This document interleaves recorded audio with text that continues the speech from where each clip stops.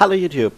Today I will show you this structure which can convert the number systems of scoreboard values, or rather give outputs in different number systems, into the chat. So I will demonstrate it by just inputting some value for my input score. For example, 101, and well, I can press one of those buttons and I get the value in a specific base. So base 10, decimal value is 101. The base 2, the binary value, here you got 1101, or whatever. You can get base 3, base 4, base 5, 6, 7, 8, 9, everything from 2 to 10. This thing could calculate the results in higher bases like 16 for hexadecimal, for example, if it was easily possible to output such a result into the chat. But the only thing you can output into the chat right now from scoreboard values is the decimal representation of a value, so you just get zeros to nines. So it's technically not really possible to output something like words, letters, or some more digits for a hexadecimal. So I don't do that with this equation. So, well, I guess it's time now to explain you how everything works. And I will start out with first making another example, something you could probably calculate yourself to confirm. Well, base 2 of 13, 1 plus 4 plus 8 is 13. Base 3, 1 plus 3 plus 9 is 13, yes. Base 4, 1 plus 3 times 4 is 13. 2 times 5 plus 3, 13. Base 6, 2 times 6 plus 1, 7 plus 6, yep. 8 plus 5, 9 plus 4, 10 plus 3. It works. So now I will start off with this interface here. All this does is set the scoreboard value B to the specific base I want to have, and then doing the same as would happen when I press this button.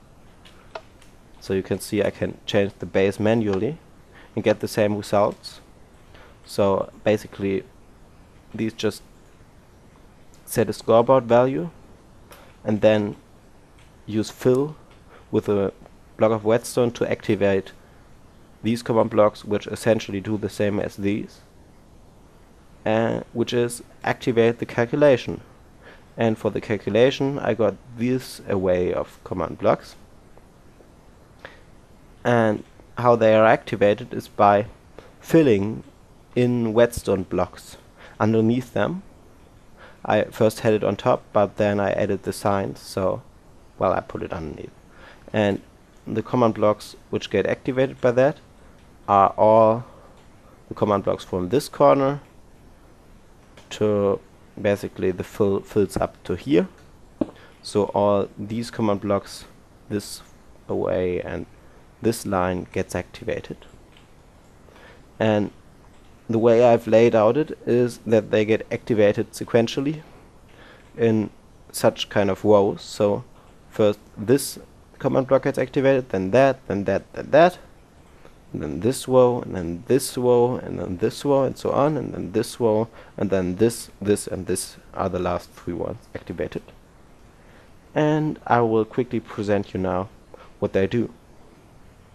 So for calculating the for getting this output, I basically have set a few fake players on my on a single objective, which is called T, which is essentially the same as objective I used the last for my equations before as well. Well, the output is a tell war command, which uses the value or the fake player called B and I and O, where B is the base and I is the input we defined previously, and O is the output generated. So the output is actually a decimal number, which just represents the encoding in another number system. I did that because then it's easy to truncate this some preceding zeros, and it's also much easier to implement this way, as you will see now when I go over the algorithm. So as some values to calculate with, I use the value x, y, and z, just so you know all the names I use. And now I will start with the algorithm. First I set the output to 0 to get rid of the previously generated output. Then I set a helping z value to 1, and the z value will get multiplied by 10, so that I get the factor by which I have to basically multiply my digits to put them together in a decimal number in the end. So I proceed by starting with the lowest digit and going upwards. So I start with z equals 1. This is basically a scoreboard player set, T O to 0, z to 1. Then I set a value x to 0 to 0. This is wrong. Let me fix this.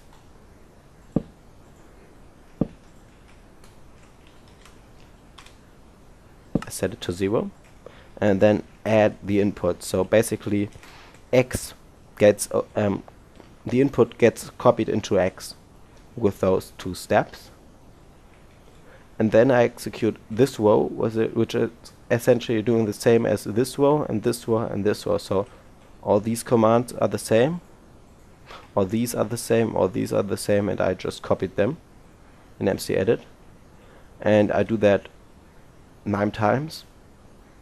But how often I do that is not so important, but rather what I do in them.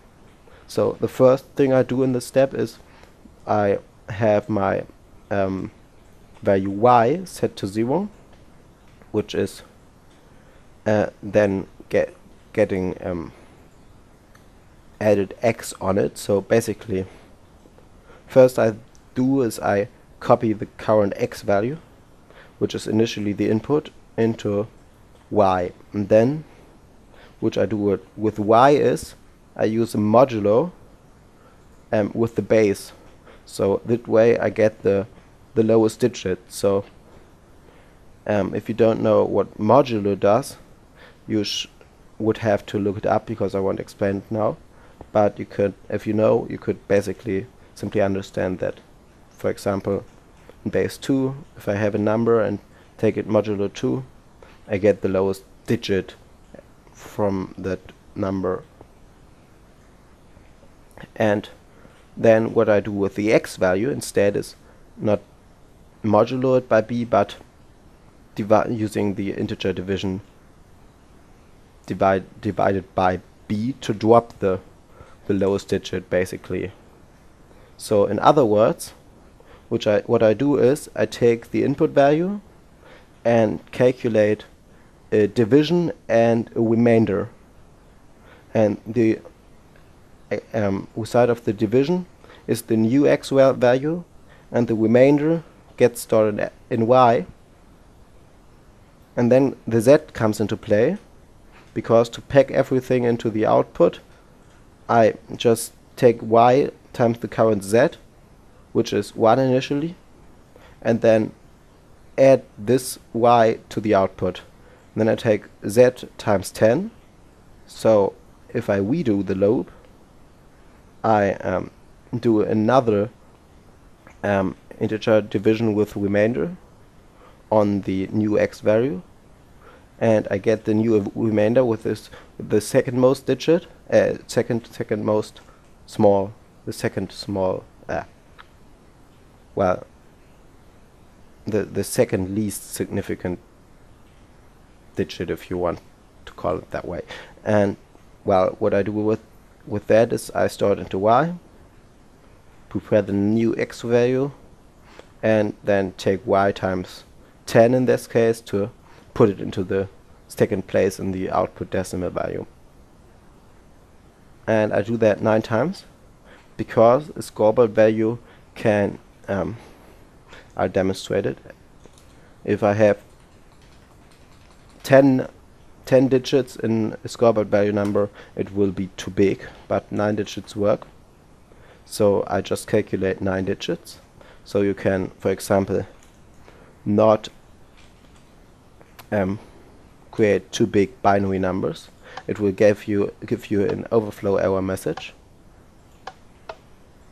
So for the lower bases, this don't work because the output value would have too many digits, would be too big.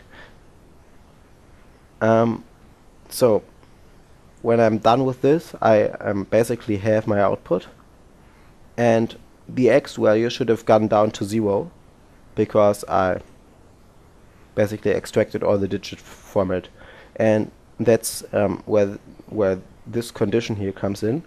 If the x value is not already 0, then I got basically the overflow or the underflow, because well, underflow is for negative numbers. Negative numbers work as well. You get the underflow error or a negative number in another base. So if x is bigger than 0, which is tested by checking if x is in the range of 1 and the maximum value a scoreboard can get to,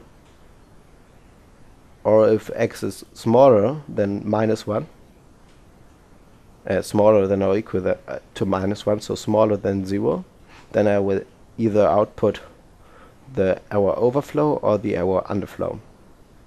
And if it's equal to 0, I will output simply the value O in the tail war, and I can, well, show you the Wii commands quickly. Set y to 0 looks like this. Y plus and equal to x is this. X divide equal b is looking like that. Modulo equal y modulo equal b. All using the objective t here. Y times. Then I am here for modulo 10. I use the fake player 10, which I have initialized to the value 10 with this command over here. So I just set the player name 10 to the value 10, so I have some convenient constants to work with. O plus y, so that's all. These command blocks get activated by the fill command. These ones don't. These are triggered by the comparators, because one of those scoreboard tests will succeed. Activate the comparator, and well, despite from the tell war command, there's a block data command which will set the success count, the output of the command block, back to 0, so that the comparator goes back off. And the tell war looks like this. I put everything into the extra value for convenience, so I have, because this is necessary, an empty text here in the beginning, and then I got the extra list, which is the text base underscore, then the score b of the objective t, then the text open parenthesis, then the name I of the objective t, then the text parenthesis closed equal to and then some escaped double quote signs here.